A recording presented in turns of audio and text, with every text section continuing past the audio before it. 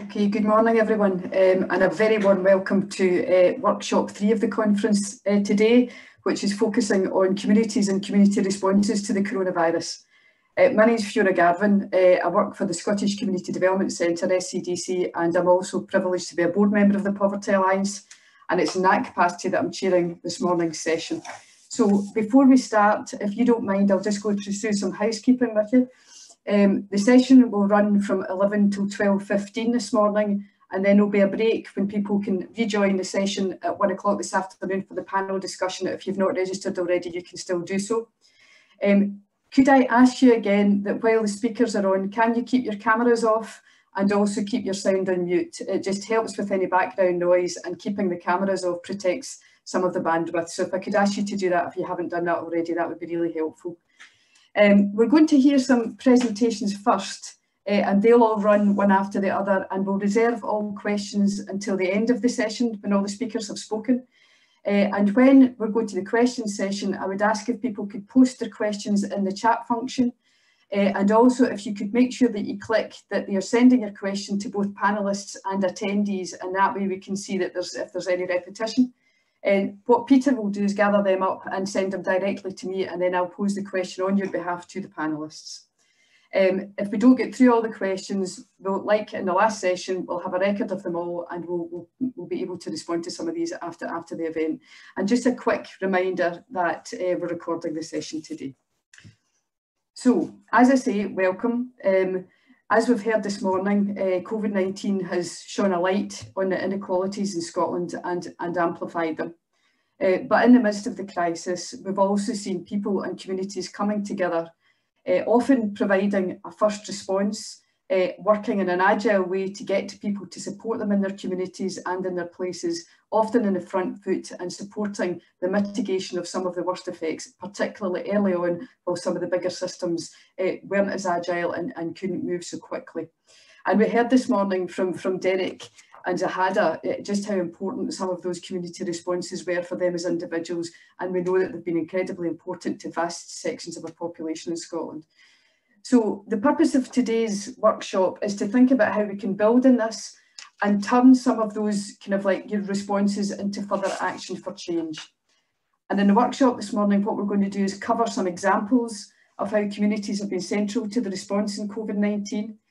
We'll look at some of the factors that have both enabled that response, but in some senses have inhibited that response. And finally, we're going to look at the lessons and what the prospects are for building on this for some future action. So we were going to be hearing from Jimmy Wilson from Fair Scotland first this morning.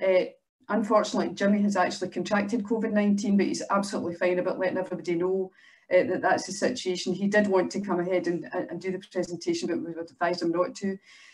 But he's prepared a video which Peter's going to show for us. First of all, we won't be able to take questions, but as I say, when we come to the questions, but if you've got questions for Jimmy, I'm very sure Jimmy will be responding to them after the event. So we're going to kick off with the video before we then move on to Danny Boyle and colleagues from BEMIS, and then Pippa Coutts from Carnegie Trust. So Peter, can I come to you to ask you to run the video first of all? You can. As soon as I find where the video is, I will show it. Thank you.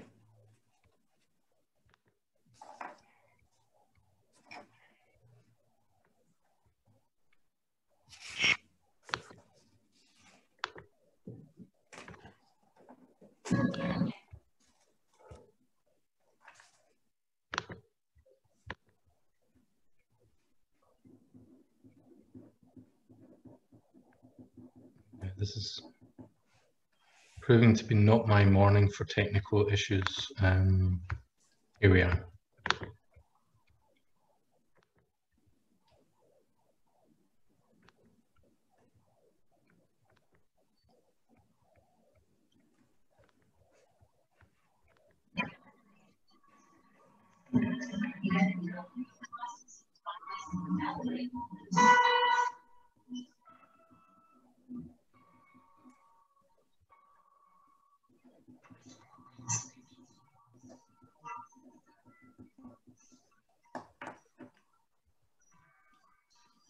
Peter, I don't think we've got sound.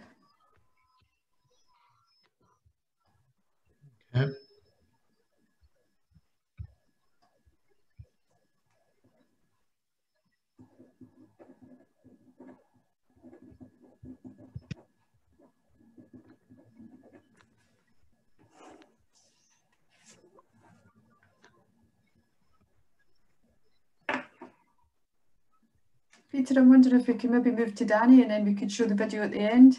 Sure. Okay, folks, apologies for that. We'll kind of work in the background to try and get the technology sorted. Can I move on to Danny Boyle, who's going to be our first speaker, and he's going to speak along with David Chukwujekwu, who's an international youth ambassador, and Jenni, Keenan, who's the manager of Perth and Kinross Minorities Community Hub. Danny's from BEMIS, and he's going to concentrate on the BME response to the coronavirus pandemic, and also the work in particular of the Ethnic Minority Resilience Network. Danny's going to draw on wider lessons about how the BME community responds generally around issues of poverty. So Danny, could I hand over to you, please? Thanks very much, Fiona. Cheers. Good morning, everybody. And just like to pass our best wishes initially to Jimmy. You know, that's obviously very concerning news to hear that. So we, you know, I'm sure it goes without saying that we all send them our best regards. Yeah, nice to meet you all. My name's Danny Boyle. I'm the Parliamentary and Policy Officer with BEMIS Scotland. BEMIS are a national race equality organisation. So I'm speaking with two hats on today, obviously that, but also as coordinator of the Ethnic Minority National Resilience Network. So I'm going to give a wee bit of background about what that is and why we set it up. But first, I would like to say I'm joined today by two colleagues from two other organisations. So David from Intercultural Youth Scotland and also Jenni from Perth and Kinross Minority Communities Hub. So they are reflective of the union of community organisations who came together as part of the Ethnic Minority National Resilience Network to respond to the health and social and medical impacts of COVID within our communities. So what they're going to be able to do is provide case study examples from a young BME youth perspective, and also from the area of Perth and Kinross and the specific demographic challenges which have occurred there. So what is the Ethnic Minority National Resilience Network? So we knew as we tracked the virus impacts, particularly by the time it got to Italy, we knew that the types of demographics who were being disproportionately affected by the medical and social impacts of the virus were older people and people living in pre-existing areas of inequality, social and economic disadvantage. So we knew that there was a high likelihood that the virus, both socially and in a health perspective, would have really serious consequences for Scotland's Black and minority ethnic communities. So we decided at that point, so that would have been, I think it was a week beginning the 10th of March, so just a week before full lockdown, we did a sort of assessment of our members across Scotland to see, you know, what their concerns and worries were, and it was deeply concerning, some of the information we started to get back. There was already issues of community transmission within some highly vulnerable groups who were already having to access third sector community support, food banks and other such examples. So we decided at that point that we had to set something up which was new and innovative and be able and be capable of responding to at that stage. We weren't sure exactly what was coming, but we knew something really serious was coming. So we set up the Ethnic Minority National Resilience Network. So that's a union of minority ethnic organisations across Scotland who represent different communities on the basis of colour, nationality, ethnic or national origin. And we were really keen to see a collaboration and empathy and solidarity between all of these different communities and organisations moving forward through the pandemic, but also to act as a collective voice for developing intelligence on the different impacts within different groups, but as a way to also advocate to government and local authorities and other decision makers about the specific material support that was required in order to respond to the different issues which were affecting different communities at that time. So that's where the Resilience Network came from. And I would like to, you know, take this opportunity in the spirit of recognising the vitality and incredible response from communities to pay tribute to all of those members. So there's 86 members at present from across the country, incredibly diverse, and what they have done in order to to support their own communities and the more broader community has been absolutely astounding. So I'd like to place on record our thanks to them for doing that and their continued support. Within the context of the pandemic, you know, it's hard to assess, you know, outcomes from it because we're still right in the thick of it. You know, so our situation hasn't necessarily changed yet.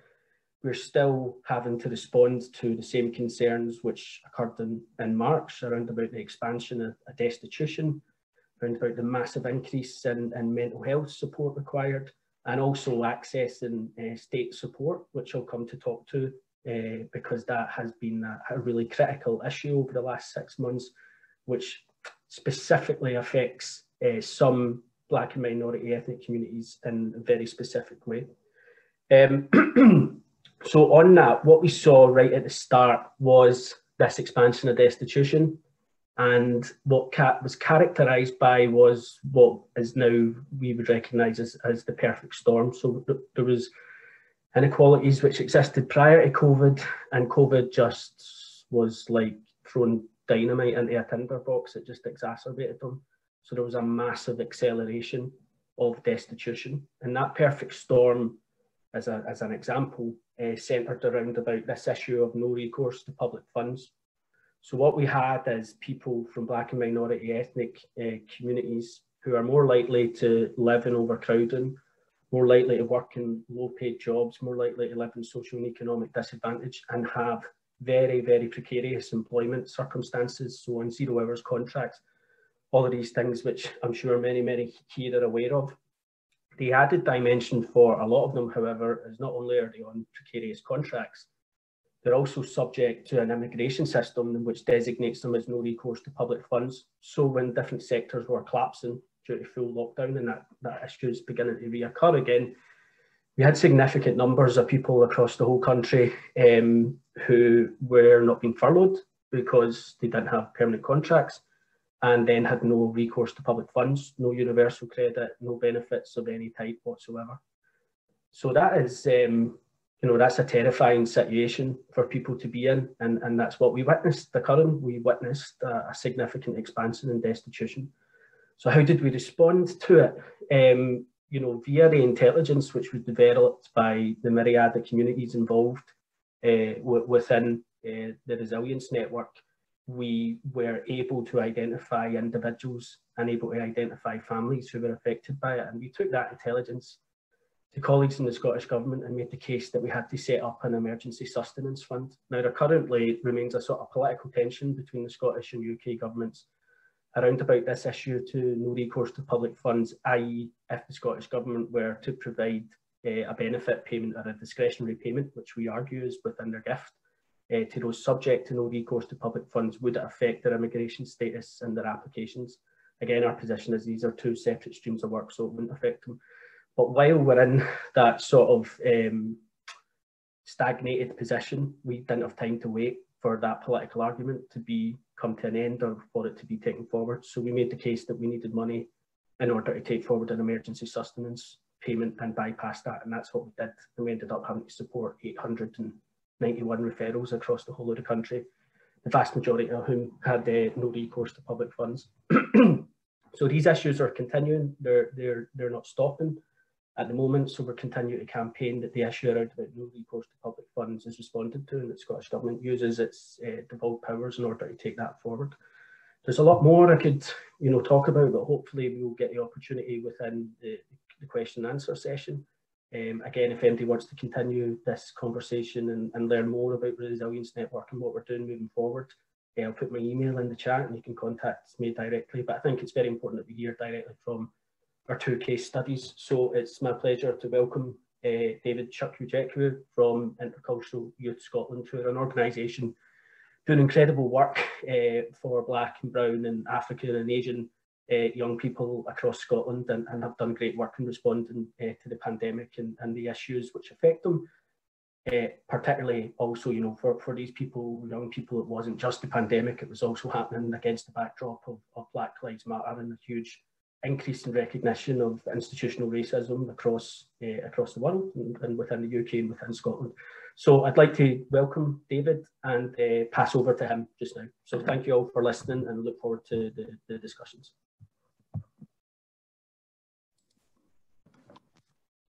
Thanks very much, Daniel. Yeah, hi, I'm David Chukwujekwu. I'm an ambassador from Intercultural Youth Scotland. So over the COVID-19 pandemic, we had our job cut out for us, the same as any organisation going through the same situation would have. We work specifically with young Black and people of colour Scots, and due to that, we had to consider the fact that alongside the pandemic, there was also the issue of exam results, and also there was the issue of Black Lives Matter happening at the same time. So we had to like figure out the best way that we could be as dynamic as possible so we could engage with the young people and give them the help that is necessary exactly where they need it. As obviously we've all stressed, and Daniel has said this already, there's a disproportionate effect of the pandemic on people of color, and that's evidenced in statistics. So with young people not really understanding what the basis of this was at the beginning of the pandemic, alongside having this information, we thought it was quite important that we were building their mental resilience. And through the COVID-19 crisis, we tried to cater specifically towards the mental health of our young people and making sure we can keep them mentally robust. So we began things like our youth club, which we've always found to be great for engagement with the young people and a bit of an escape from various personal like living situations. So we moved that online because we then saw that as a way to not only offer this engagement for the young people, but also for us to have another outlet to spotlight young people of color who are, you know, working to carve their own path. So it gave us a chance to keep the engagement up for our young people and give them something they can still look forward to, even if they are in a lockdown, as well as, So apart from that, we also started a couple new groups that ran through the pandemic, like our girls group. And at the time, we managed to get participants from all over Scotland to join in, and we realized that a lot of the young people really craved something like that, because especially in minority ethnic communities or Black and people of color communities, which is the terminology that we prefer to use, you find that there's a lot of kind of community politics and like dense kind of living situations. And the idea of a pandemic that means you only are able to have any sort of freedom if you have your own outdoor space created a lot of new restrictions. So we focused a lot on counselling at the time, and that's something that we continue to do because we think it's important that young people interact with counsellors that have similar lived experience to them, because like young people are quite delicate. It's quite important for them to be engaged as much as possible, for them to be with people that understand where they're coming from and what they're going through, which is where we come in, because we're youth led. Like we're not all old. We're not old yet. Like I'm not the youngest, but I feel like we still have the ears and we still have the eyes, and we're still able to relate to them in a way that makes them want to engage with a service, rather than because they don't see it as a service, they see it as a community. Get back to my notes here. And following on from that, we carried out our COVID and colour report. So this was just findings into how the young people actually felt during this time, and we've posted that on our website, which is available for people to see. We've also flagged it up to Scottish Government, as well as provided long lists of recommendations of ways that we feel that we could better engage with young people to avoid having the future generations of Black and people of colour Scots falling into the same traps that have kind of kept the systemic issues ongoing. I'm conscious of how much time I've got here, so I'll just round up I'll just round up quickly there by just talking about, yeah, sorry, no, I'll just round up there. David, thanks very much for that. I'd like to introduce Jenni Keenan from PCAVS now. PCAVS have been doing some incredible work for a slightly different constituent group from the BME communities, so Eastern European migrants who have some very specific challenges with regards to socioeconomic disadvantage and poverty and the impacts of COVID. So Jenni, thanks very much for joining us, and I'll pass over to you. Thank you, Danny, and thank you to Fiona for having us. Yeah, Danny had asked if I would speak a little bit quite specifically about the COVID outbreak at the Two Sisters plant in Angus and the response locally to that and how it affected the community. So, but rewinding a little bit, as Danny said, I'm the team leader at PCAV's Minority Communities Hub. So we are an organisation who support ethnic minorities in Perth and Kinross. So there's lots and lots I could say. I'm going to try and be quite focused for time, but I just wanted to share a little about the Perth and Kinross demographics to start with, to give a little context. So Peter, if you wouldn't mind sharing the slide that I'd shared with you earlier, if we're able to. That's the one. And if you could just click so that the next reanimation comes up. And again, that's perfect, thank you. So this is just a wee map of Perth and Kinross to give a little bit of context for the area we're working in. So approximately 11% of the population of Perth and Kinross are from minority ethnic communities. As Danny mentioned, primarily Eastern European. The Polish community is by far the largest minority community in Perth and Kinross, though increasingly closely followed by the Bulgarian and Romanian communities, which are the fastest growing. There are also smaller communities who are ethnically Chinese, South Asian, and Middle Eastern. Primarily, ethnic minority communities in Perth and Kinross are concentrated in Perth City, which you can see on the map there, but also in Eastern Perthshire and in Crieff, and some in Highland Perthshire, where there is agriculture and hospitality. So I'll talk a little bit during the case study about insecure employment and the impact of that in this case. But the reason I wanted to share this with you is you can see from the smaller orange areas, those are the three areas in Perth and Kinross which come up as pockets of relative multiple deprivation according to SIMD, for those who are familiar with it. So they're the only areas which are sort of red and dark orange in Perth and Kinross. And I thought it was important to highlight just before I go on that those are very much concentrated in the same areas that the populations that we are working with are living. Thank you, Peter, for that. We can pop that down and I'll carry on. So as I said, Danny asked me to speak a little bit about Angus and the situation at the Two Sisters plant. So for those who weren't familiar with it, obviously it was all consuming for me for about a few weeks, but others may have been less consumed by it. The Two Sisters Chicken Factory in Angus is a plant with about 1,200 workers, of which over 900 are migrant workers. It closed for a fortnight due to initially 4 cases of COVID, which were identified amongst folk working at the factory. In the end, there were just over 200 cases, and all factory workers and their families were asked to self-isolate for that entire fortnight and not leave the house.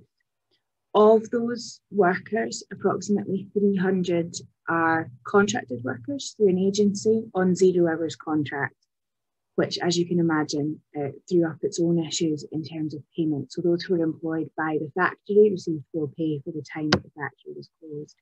But those employed by the agency had a very different experience, and I'll go on to that.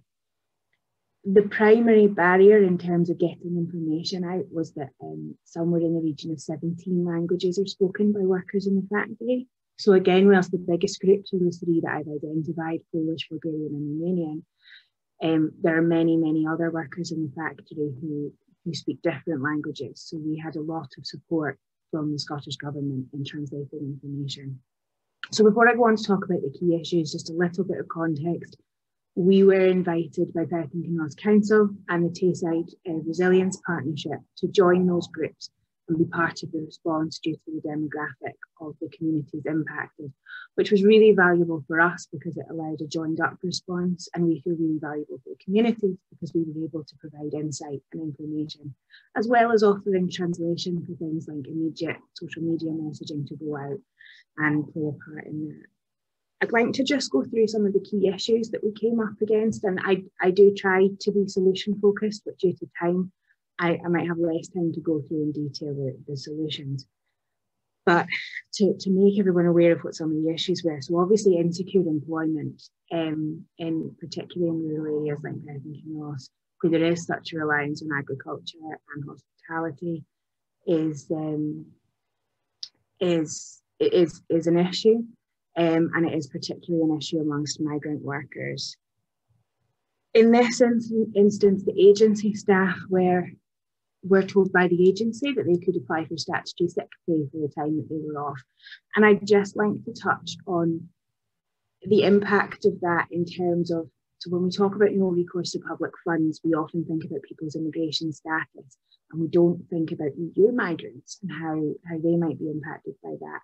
But those who not been working for 3 months or more fall under that category as well. So they are entitled to work, but things like crisis grants and statutory sick pay, there's not the same entitlement. So there was an immediate issue there where it took over a week to find out whether people would be paid or not. And then there was the needing to put something in place to ensure that people had access to food and cash. Now, Perth and Kinross Council were fantastic in getting food parcels out to everyone affected within that first week, regardless of whether they had asked for one or not. All those households received a delivery where that was possible, which was a huge step in making sure that no one went hungry.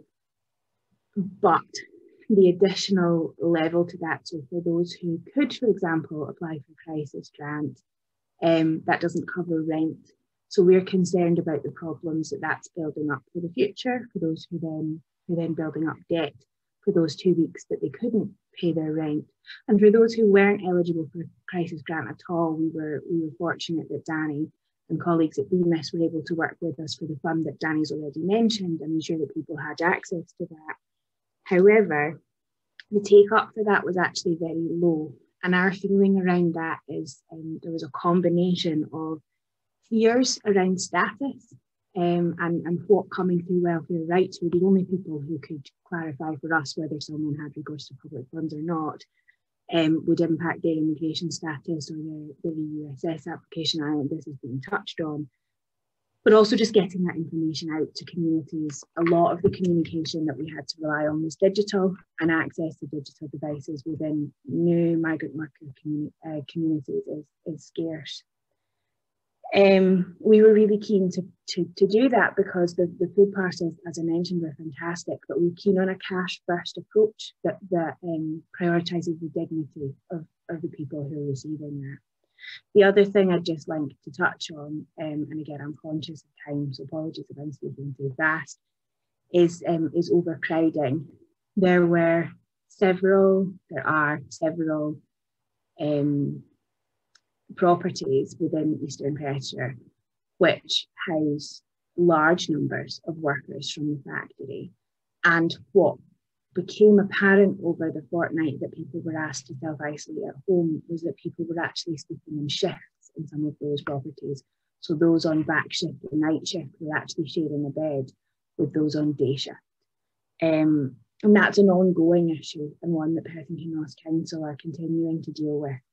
But what I would say from our point of view is that overcrowding has been an issue in that region for quite some time. And without pointing fingers at any one organisation, which is absolutely not our intention, for those invested in the factory being in the region, it's been overlooked for a long time because properties are scarce in the region and appropriate housing is scarce. And actually it's quite convenient to have it there. So that's something that we would be looking in the longer time to tackle. But on that, I will pass back over to Danny just to round off this, and thank you again. Thanks very much, Jenny and David. I just finish off by saying thank you to both organisations for participating, and just reaffirm that for us, collaboration through this crisis has been absolutely critical. It's been one of the most important parts of our work, and with that, in that spirit, I'd like to thank the Poverty Alliance and colleagues for inviting us along today, and leave it open to everybody in attendance here to continue these discussions with us either today, but also going on into the future, and to send our best wishes to you all in the time ahead. So thank you very much. Cheers, Fiona. Brilliant. Thanks very much, Danny, and thanks to David and Jenny for outlining all the issues that you've been working to address and describing the way that you've been responding to them. And David, apologies to you. I think I introduced your job title wrong. It's Intercultural Youth Scotland Ambassador. And thanks too for the link to the report on the work, which is in the chat. If people haven't already seen it, it's well worth having a look. I wonder if we can move on now to Pippa Coutts from the Carnegie Trust. Pippa's going to do a short input for us on how communities and public services have been working together during the coronavirus pandemic, and what lessons we can take from that. And she's going to draw on some early findings from the Shifting Balance of Power project. So Pippa, can I hand over to you now? Hi, yes, I hope so. Hope you can hear me. Thanks very much, Fiona. Thanks very much, everybody. Thanks particularly to David and Jenny for their input there. That was really interesting to me, especially Jenny, because as you know, I live in Perth and Kinross. So I am a programme manager with Carnegie UK Trust. We work across the UK to promote wellbeing. We are a policy organisation. We also undertake some research, and we've been working recently with New Local Government Network and Power to Change, who support community businesses in this project, Shifting the Balance of Power. We've also been undertaking some of our own listening work, where colleagues and myself have been speaking to areas, particularly towns, because that's where we've been focusing our energies in the last few years across the UK, to try and find out, how people have been getting on during the pandemic, particularly trying to learn around how communities and statutory sector have worked together. So I'm just going to feed back on some of that, as Fiona said, but by way of introduction, I just wanted to flag some of the work the Trust has been doing since 2014 on changing the relationship between the state and communities to a more enabling state. In that, we're essentially saying that some parts of the state really need to change. I think, as the Cabinet Secretary said this morning, we can't just go on doing what we've been doing because we know it ain't working. There's lots of people that are missing out, that aren't heard. And for us really to change, what we're looking for is a situation where the state steps back in some cases and allows communities, families, friends, community activity to step forward, giving people rights and giving people permission to take control. And I know that's not just going to happen. So we have outlined a few steps towards that. So I'm just going to share those by sharing my screen. So bear with me for a second until we get that in place.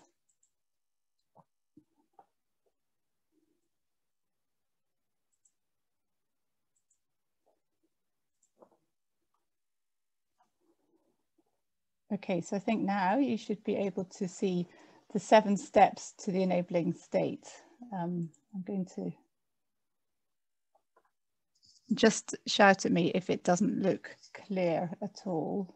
For example, sometimes it ends up showing the note pages, which you don't necessarily want to see. Not that there's anything very personal specific in there. So these 7 steps to the enabling state are really very much in line with what Scottish Government proposed through the Christie Commission, which is, as some of you may be aware, coming up to 10 years next year. But yet we've really seen over the last 9 years how hard it is for local groups to be able to take control and to shape the services that they receive. And I think many of you on the call will understand that personally. And then I suppose COVID happened, and that has led to a massive change. Suddenly the gap, I think, between the ambition and the implementation in terms of community action empowerment has shrunk, at least in some places. And in the past few months, we've seen what the state can do, and only the state can do well. So setting up hospitals, shifting resources to the front line, even telling us all to stay at home. But we've also seen clearly what only communities can do locally. So mobilising, responding. The examples, as Ira gave, of the mosque in Glasgow stepping forwards. Building on positive relationships and pooling collective resources. And in our conversations over the last few months, we've heard repeatedly about how the third sector and the community sector stepped up. And it was generally much more quickly than the statutory sector stepped up. And that's, I suppose, not surprising to those of us who work within the third sector. We know it tends to be more responsive and more agile. So we know the government made money available for emergency food distribution. We heard about that again earlier. And the only way often that local authorities were able to get that money and that food where it was required to the people that needed it was to access networks of grassroots community and neighbourhood organisations. Particularly in some areas, there's been a recognition that people have struggled to ask for assistance. And so I think the support needs to be and has been given in a way that supports individuals' dignity. And Jenni made that quite clear, I think, when she talked about how the cash first approach was adopted rather than just giving out food aid. And for that to happen, to support people's dignity, to understand about people's well-being, first of all, we need to ask people, what do you want? What do you need? And in several areas, we found that food isn't necessarily what people have wanted or needed. Maybe that was true for the first 2 weeks immediately in lockdown in the towns around the country. But as the crisis kept on going, as it unfolded, much more people wanted to have a chat, to have toys to entertain their kids when everyone was locked up at home, support to get online.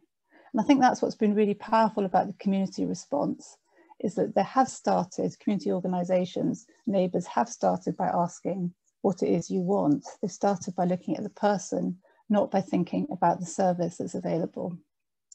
So we've heard about local businesses have stepped up, working with communities, a local chef who provided ready meals at £1.25 a portion, delivered them, a local chemist that made hand sanitizer, people connecting on Facebook, and people there for making PPE equipment. In this picture, it shows the PPE equipment went to the NHS in Renfrewshire. In other places, it's gone to carers. And then all the social media groups that maybe many of you have been part of, Kinross Kindness, Lochwinnock Cares, numerous spontaneous groups that sprung up across the country. And groups which offered so many different sorts of support.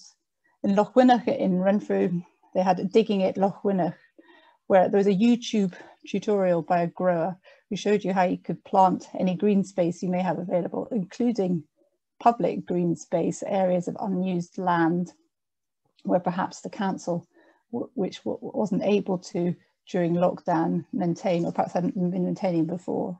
And they got money for seeds, for tools, for compost. They pulled people together and encouraged people to work together. Gardening in some ways, although it's maybe not available to everybody, has been a way which has brought groups of individuals, men in fact particularly, who don't always want to talk about their health, their well-being, their situation, to meet together. And I think the key point is that in many of these places, there's been concern from the start about people who are going to be in financial hardship. So people who you've talked about a bit up to now today as well, people who necessarily weren't previously in a situation of being out of work, people who necessarily don't know how to navigate the benefit system or how to navigate for support or how to ask for support. But the community sector has been very aware of that and has been thinking about longer term needs, whether that's around employment or around mental health. And then there's been the official volunteering. A particularly good example of that, I think, is the third sector interfaces coordinating volunteers and funding groups who previously had not been funded, so helping them to be sustainable. And a real positive example of that is the community hubs that have been set up in some local authorities. Hubs were new structures that were based on existing relationships and values, and they're a rapid response. For example, in North Ayrshire Council, they set up their hubs as an emergency response even before lockdown started. And that was in six different localities that had already had some partnership working within them. The hubs were flexible, they were responsive, they were looking at local needs, they were trying to understand what already existed in hyper-local level, so not to tread on people's toes.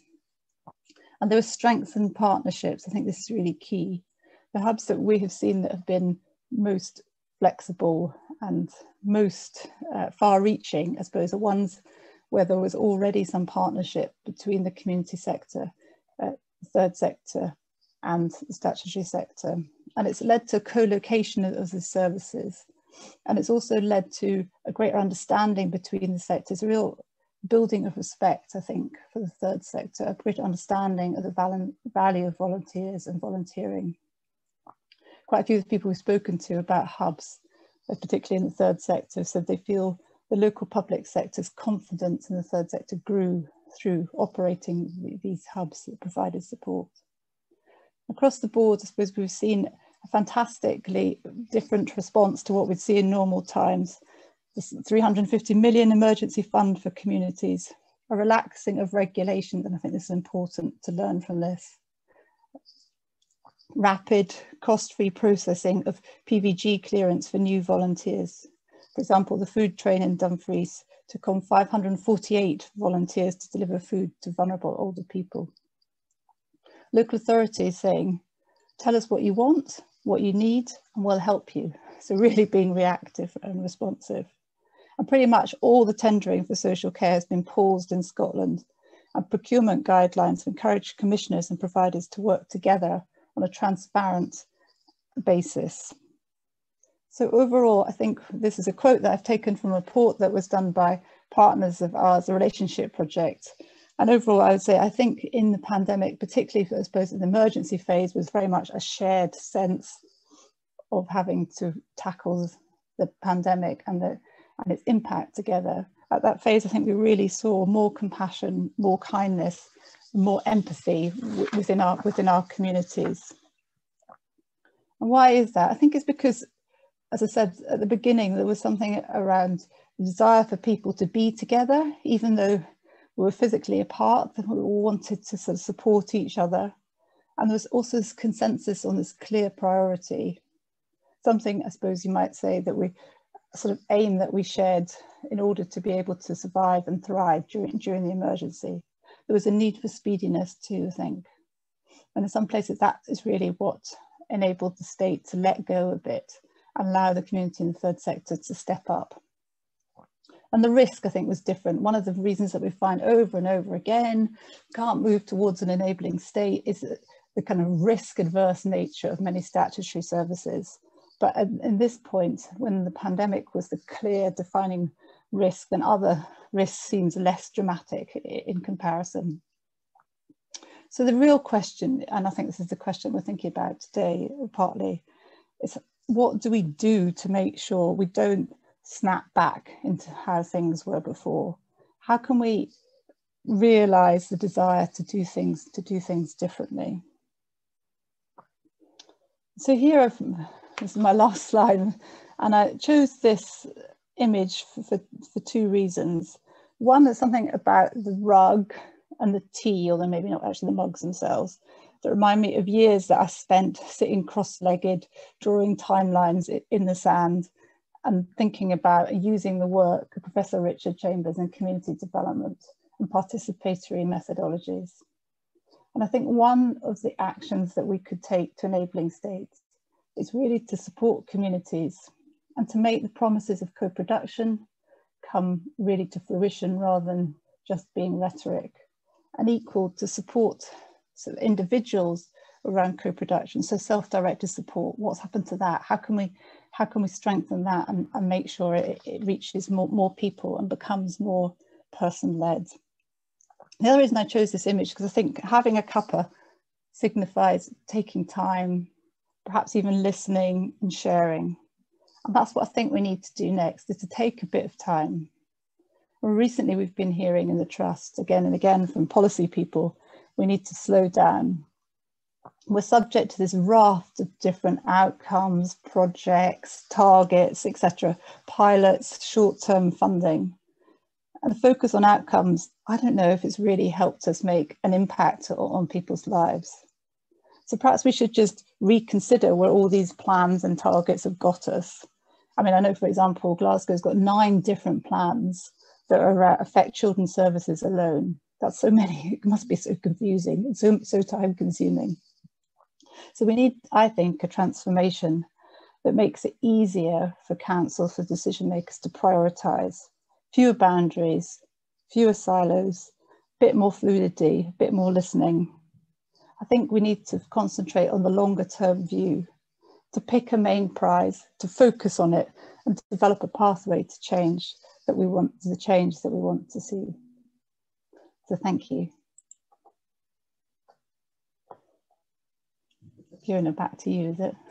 Okay, yes, thanks very much, Pippa, that was great. And a really important reminder there actually at the beginning of your presentation about what the state needs to do and can't leave and is not appropriate to leave to communities, but the real importance of recognising, supporting and resourcing community efforts, because we now know we can't live without that, we can't do without that. And again, you know, sort of thinking about the purpose of this workshop, about lessons for thinking ahead, again, what you've described, Pippa, is that at a systems level we can move fast when we can. So we don't have many excuses for as we move into the future. So thanks again for that. Now, I'm not sure what's happening technically with the video in the background, but what I would suggest is that we find a link and we send it around everyone, or maybe we can even put it in the chat at some point, because we're going a wee bit over time and we've got 5 minutes less for question and answers than we had projected. So I think it would be better if we could use the time for questions and just get a bit more participation and interaction. So as I say, if people could post their questions in the chat, we'll just allow a few to come through, see if we can kind of group them together some way. And also if you could put, if there's a particular question that you want to put, sorry, a particular person that you want to pose your question to, that would be helpful for us too. So I'll just give you a minute or two just to start putting stuff in the chat. And again, if you could put it to everyone so that we can see the threads, you know, that come through if there are any.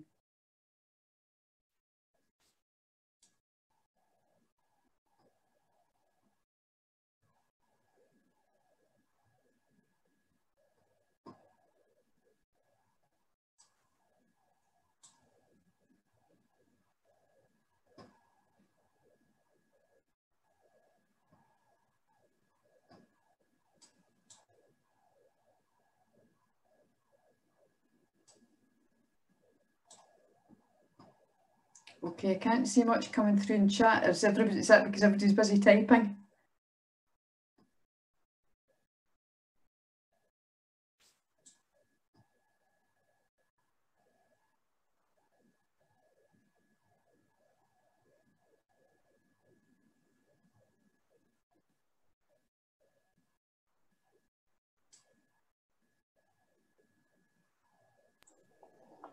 Fiona, I don't know, Jenny, Poppy has said something about concerns about the state letting go. Do you want me to say about that, and maybe yourselves or others? If you wouldn't mind, Pippa, I can't, I don't know what's happening technically, but I can't see any questions in the chat function. So if we're seeing them somewhere else, if somebody could feed them through to me, that would be helpful. But yes, Pippa, would you mind responding to that one? Yeah, it might have been just a point, but I suppose I just wanted to re-emphasise, you know, I think in the trust and others, you know, like yourselves at SCDC, you know, we're not proposing here a kind of David Cameron new society sort of way of being. And what we're talking about is really, I suppose you might say, courses for horses. We know the stuff that the state has to do. So we're not saying the state, well, Carnegie anyway is not saying the state is necessarily redundant, but we're saying there needs to be a re-emphasising. I mean, a bit like the Cabinet Secretary said this morning, at the moment it's always, you know, come to the third sector, you know, after the fact, and really the kind of assets of communities that have not always been understood or realised. And I think even just the diversity, you know, very good example about food boxes. I mean, how diverse were they? Not really. How person-centred were they? Not really. So I think there's just something here about, we're not saying this is the cheap way of getting services delivered. We're saying this is about making the most of people's assets. Okay, thanks, Pippa. Right, we've got a few questions coming now. We've got one from Fiona Sinclair there that's asking about the readiness of local organisations, you know, to continue to deliver and to help mitigate responses as we go into another kind of, you know, semi-lockdown. And asking some real practical questions about, you know, what's there for them. And I guess, I mean, we know that lots of people are fatigued, community organisations will be much the same, but I don't know whether any of the kind of speakers have got any reflections in terms of what they're picking up about readiness of their sectors and community sectors to be able to respond. Danny, do you want to have a quick go at that question? Yeah, I'll be as brief as possible, and I would like to link it to the No Recourse to Public Funds challenge, because That's a challenge now that isn't just a threat to the individuals subject to it, it's a public health threat to everybody.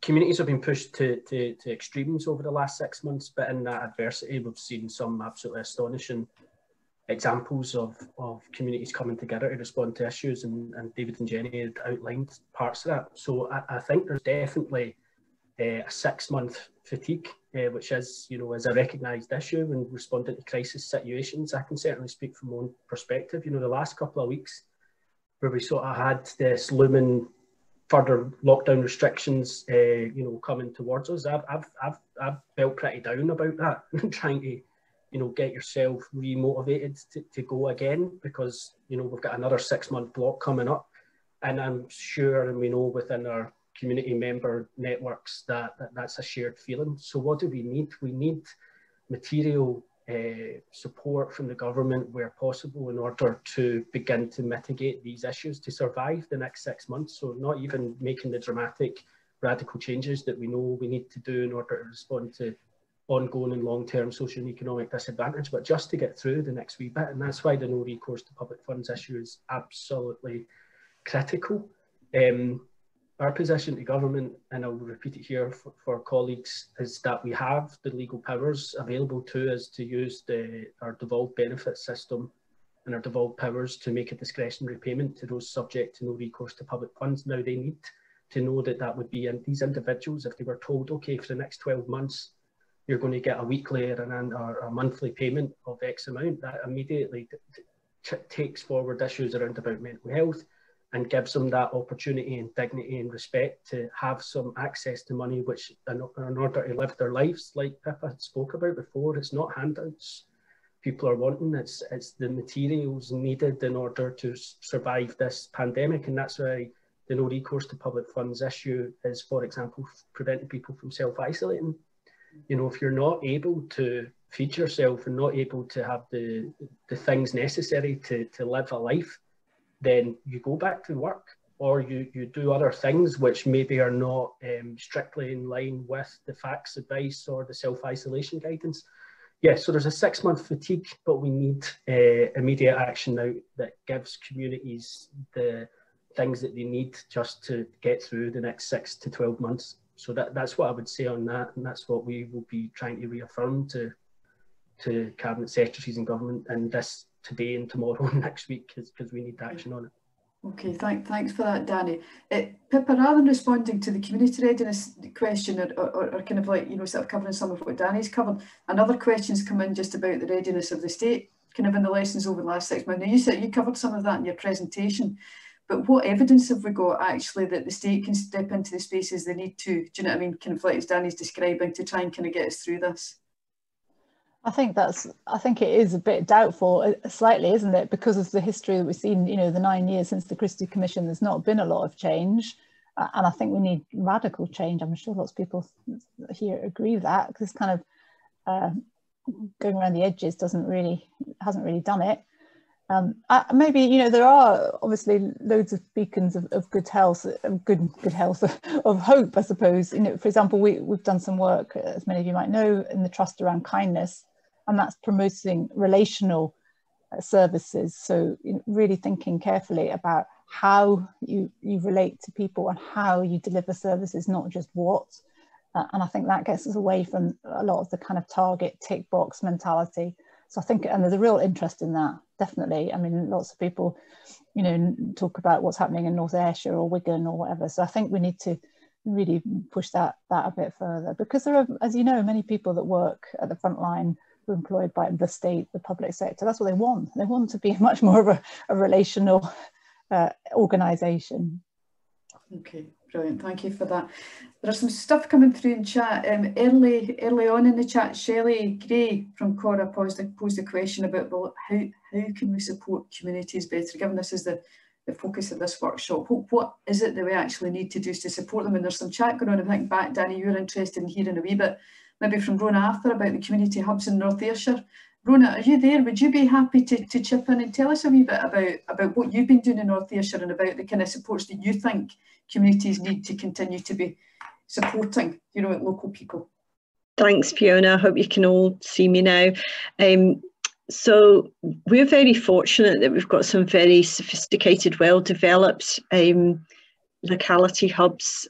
So Fullerton, Vineborough, Cranberry Moss and Whitleys, and I guess we had a long established relationship with them because they all started from that kind of community empowerment journey. So asset transfer, land transfer. Fullerton knocked down the existing community centre. It's our biggest area of deprivation. They built with a lot of support. They built a brand new centre which was bespoke, fit for purpose, to address some entrenched problems around about poverty, unemployment and poor health.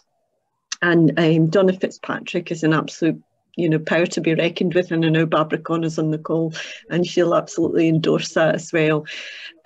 So they've done a lot of work. Vineborough, again, leadership round about the alcohol and drug support response that we need. Whitleys, Cranberry Moss, very much about food. Fullerton's been very active in that as well. So right from the get-go, we had our own 6 locality hubs, local authority designed and built, gathering together that kind of whole systems approach. But Vineborough and Fullerton wanted to be right in from the beginning. And I think we have to recognise that there are parts in our communities that the state can't easily reach, and that through that kind of empowerment and safety net, and I kind of said nurturing parent type role, which sounds a kind of bit patronised, but it's like a teenager. You're only there when they actually need you. So when they need money, when they need support with something difficult like an application form, when they get tired.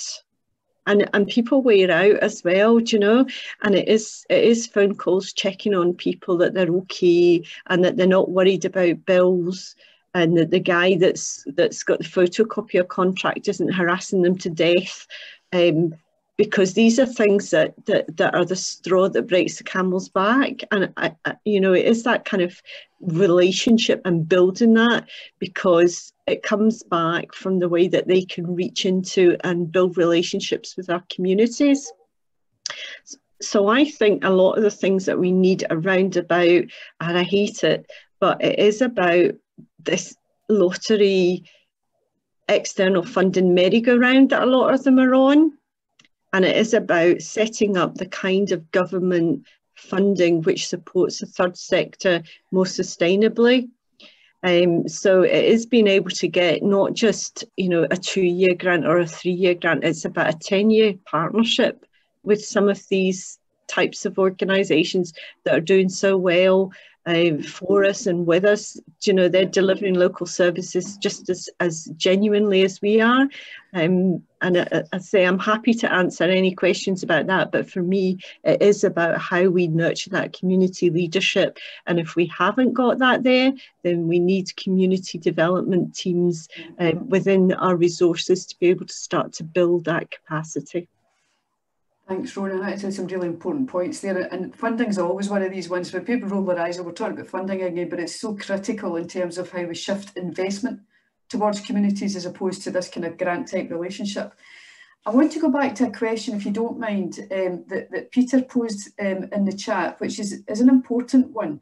And it was about, sort of we saw quite a dramatic rise in some of the mutual aid groups that popped up, but we've also kind of seen that die away a wee bit. And I guess for lots of us here who've been involved in kind of working in community life for a number of years, it is quite a different proposition to volunteer in a crisis, but to actually engage in that long-term community effort and community action.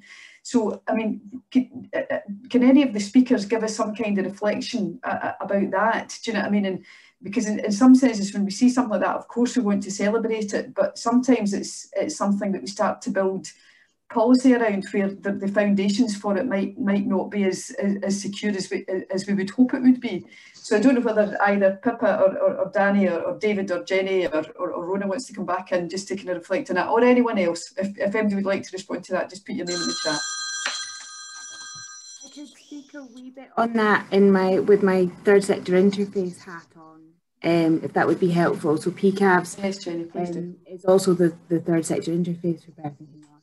And I suppose the place to start there would be just purely due to capacity. I've had a big role in that team as well as my own since the start of the pandemic, because we've needed the extra bodies.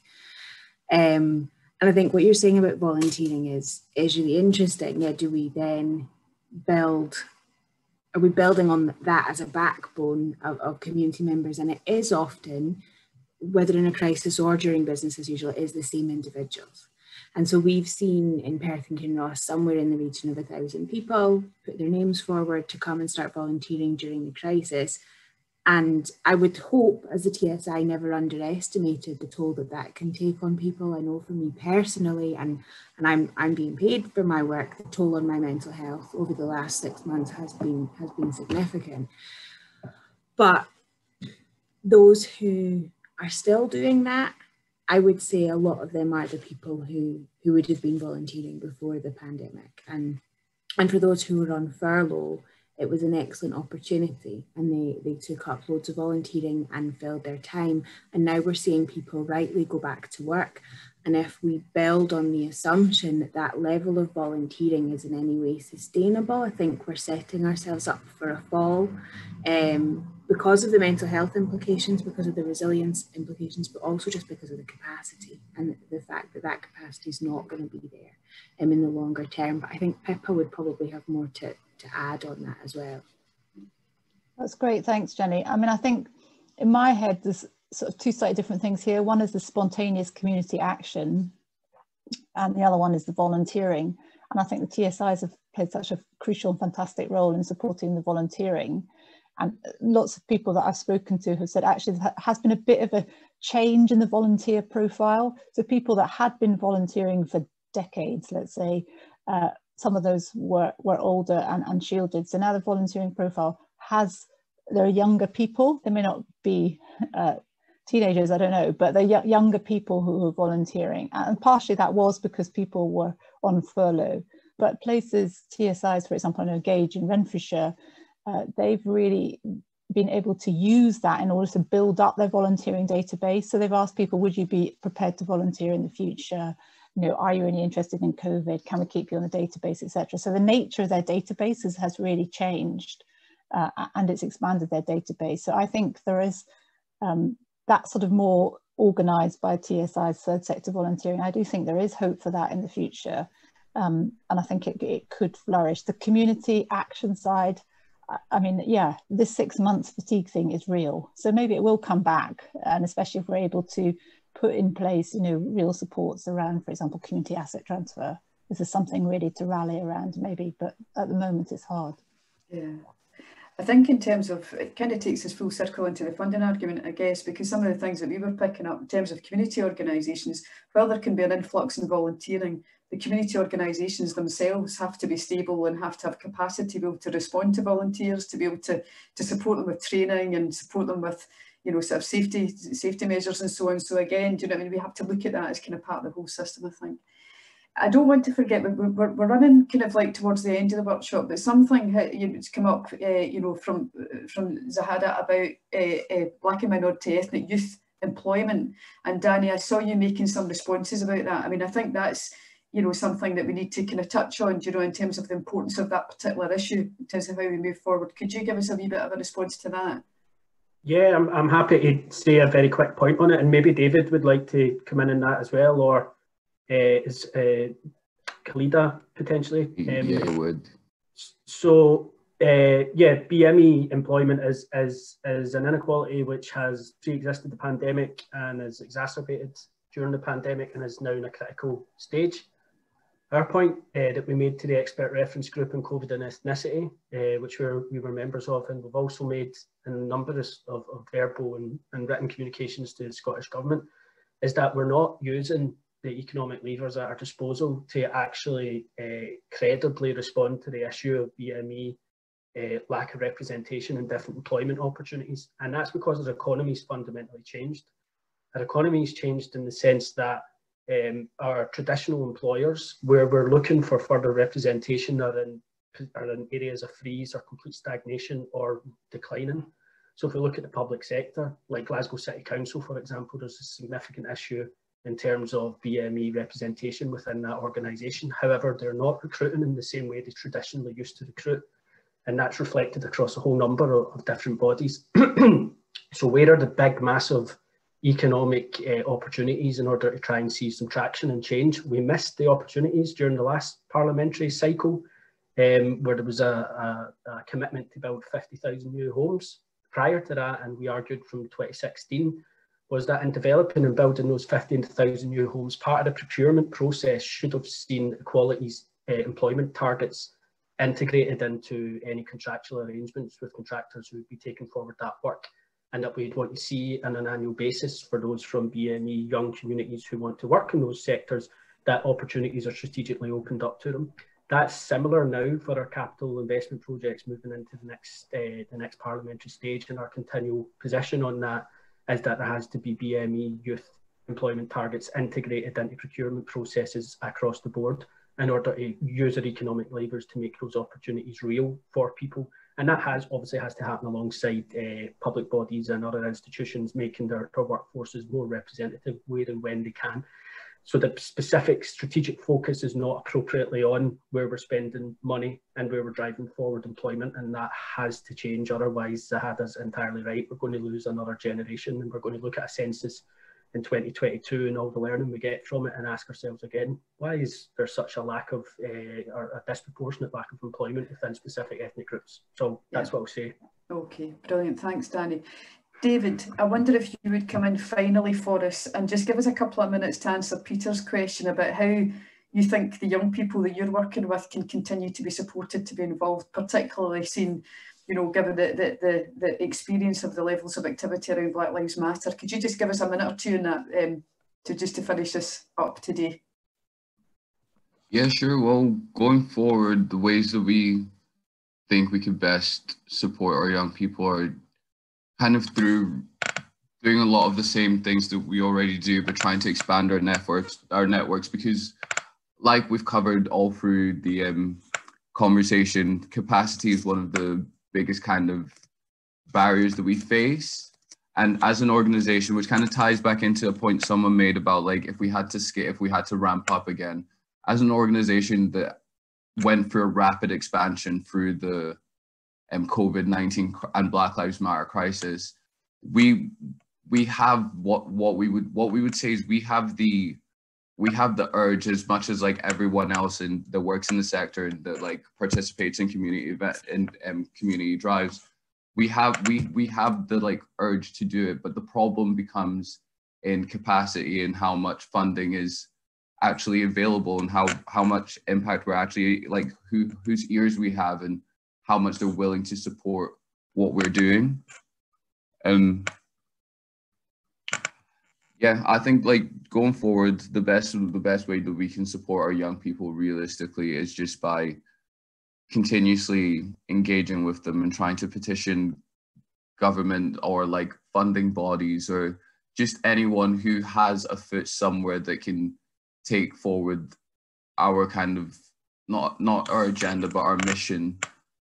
Anyone who can take that further, then what we need to be doing is building networks and building capacity as a wider sector. Obviously, we work in kind of race relations, which has like overlaps of it with like poverty and other intersectionalities. But what we need to do is build a very resilient and expansive network that is funded adequately and has all the resources necessary to tackle a crisis that does seem to be moving in a slightly cyclical manner. Like we don't really know what the future is going to bring. And I saw someone talking about the extended timeline, and realistically, we don't really know what the extended timeline will be for this. So we have to have networks that are able to deal with such a kind of dynamic and all-encompassing problem. Yeah, absolutely. I think it's really important. A really important point to end on, David, is just about how we actually build infrastructure to cope with this in the longer term and whatever comes next. So we're just about at time. Could I just finish the workshop off then by thanking the speakers again, thanking Danny, David, and Jenny from BEMIS and from the other networks, and from Pippa from the Carnegie Trust. Thanks for your input. It's been really, really helpful. It's been really interesting, and it's been a really good discussion, you know, sort of sometimes Zoom has its limitations, but some great answers to some great questions, and also some good stuff going on in the chat, which is really helpful because we can capture all of that. I can also see that Peter has put a link, so if people want to look at that link, please cut and paste it out and put it into your browser so that you can have a look at it and it doesn't get lost. But I think it will come out in the kind of post-conference materials. Just a quick reminder that the next session starts at 1 o'clock, and it is through a separate Zoom link and a separate invitation. So if you haven't registered for that, I believe there is still time to do it. So I would encourage you to do it and listen to what's going to be a really, really interesting panel discussion this afternoon. So if I could just say thanks very much again to everybody, and we'll look forward to having some really good, progressive, constructive discussions on all of these issues sometime again soon. Thank you.